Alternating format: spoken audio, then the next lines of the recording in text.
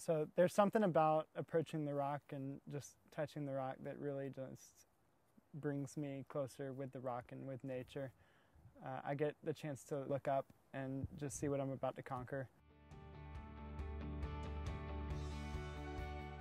There's a point in routes when you get to a really difficult part, but if you don't commit to it and know you're going to get it, you're not going to get it.